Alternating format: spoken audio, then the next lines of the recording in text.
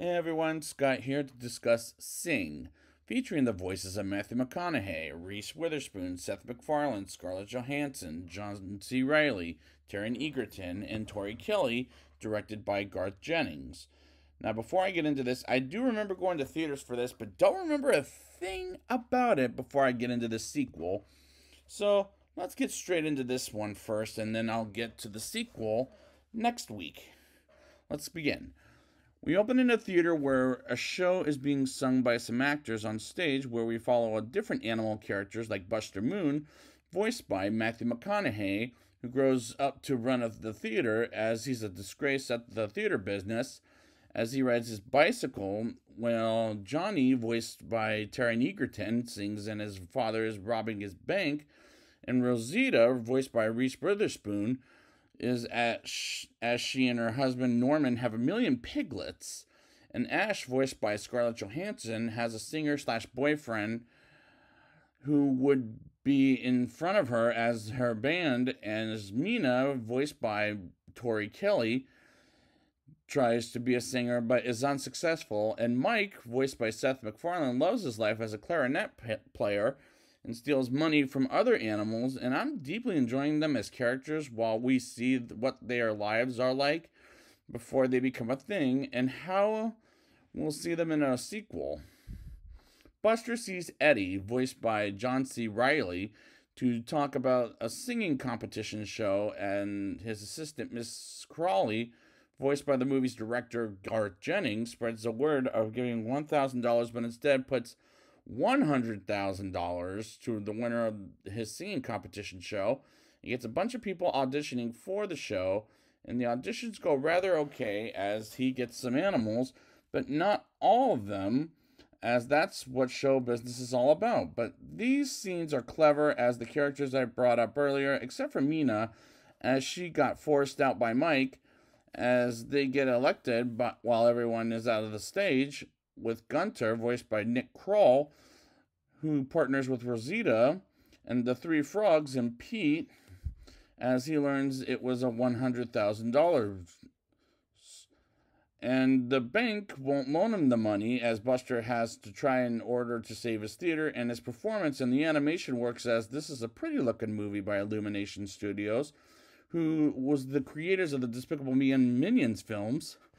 And I'm looking forward to seeing how the Rise of Gru is. I hope it's an improvement, but as after they're coming up with... Anyways. And the new Super Mario film coming up next year, which I'm planning on reviewing for reasons I'll get to next year. And their animation is always as clever as Pixar's, in my opinion. The rehearsals begin as some of them can't work together while the power goes out, and Buster feels pretty incompetent, while Mina wants to audition a second time and bumps into Buster as he considers her a backstage hand. And Mike thinks the $100,000 belongs to him, as he's the selfish character. Ash thinks about writing a song, and Mina is back home, and her grandmother spread the word in her neighborhood, as she's sort of in the show, while Rosita comes home with her to her family, and Buster gets a visit from Judith, the banker, as she'll take the property from him, and visits Eddie at his parents' house, as he lives in the pool house. And I like how we follow up different characters and different points of views, as Pete and the frogs quit the show, and Mina auditions a second time for the show, as she's nervous, and she has the most arc I know in this whole movie. Johnny gets a call from his father, while Ash is broken up by her boyfriend, Lance, and has a new partner/girlfriend named Becky, which made me feel sorry for the two of them. While Mike gets thrown out of a club by some bears as he runs them over, while Buster goes to Eddie's Nana and asks for some money for the show and gets her a private showing, while Johnny goes to a mob hit with his father and brothers and leaves them behind, while Ash is upset from the night before when Lance broke up with her the night before, and they rehearse as for Nana as Johnny performs and gets held up by traffic, and his father and brothers get arrested while Ash writes an original song, which sounds better than what her boyfriend wants her to be, And Johnny rehearses a lot of, and Rosita gets some groceries. And I'm liking these stories of these characters while the plot is working fine. And the writing in these different animals work pretty good in the movie. Rosita's husband Norman realizes Rosita isn't home while Buster calls everyone to the backstage as they prepare for the private showing with Eddie and Nana, and they arrive to see the show while Mike is approached by the three bears, and he's the tiny Goldilocks. And they grab him and expose Buster, the liar, for the liar he is. And they break the theater, no thanks to Mike, as the place floods and breaks itself apart. And it's abandoned with Buster and his family, with everyone heartbroken. And the story is good thus far, as he goes to his friend's pool house while the group visits him there as they try to cheer him up, while he gets everybody down, which is depressing, sure, as the movie has heart.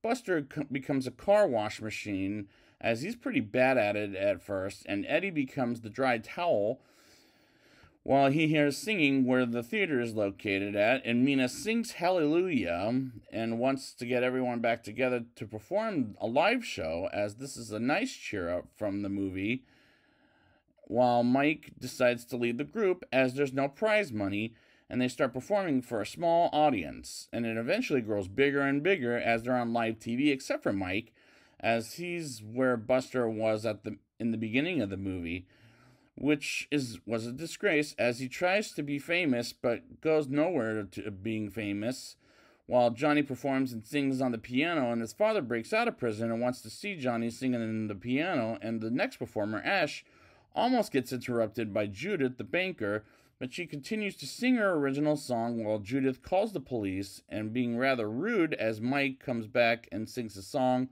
when Johnny's father comes to see Johnny backstage and says how proud of him he is with the performance, and the helicopters almost blows them away. But he finishes the song, and Johnny's father returns to prison, and Mina is petrified as she sings the last song and gets the audience wowed while Mike runs for his life, and his girlfriend grabs him from the three bears, and Nana is pleased with the show, and Buster is back owning the theater. His theater, I'll say, with the help of Nana, and the climax was nice and simply fun. Now it's time for the rating. I'll give this movie a 7.1 out of 10. The story is good, as I do like the performers as their characters, and the story works well. The animation is good, as the whole family will enjoy the movie, with the singing and the character arcs work pretty good. The movie does a good job while making likable characters, as I do like the movie, and hopefully the sequel will hopefully be as good or better than... But I had a good time with the characters. So I'd like to thank you guys for joining me, and next time we'll be back with Sing 2. And until then, just sing.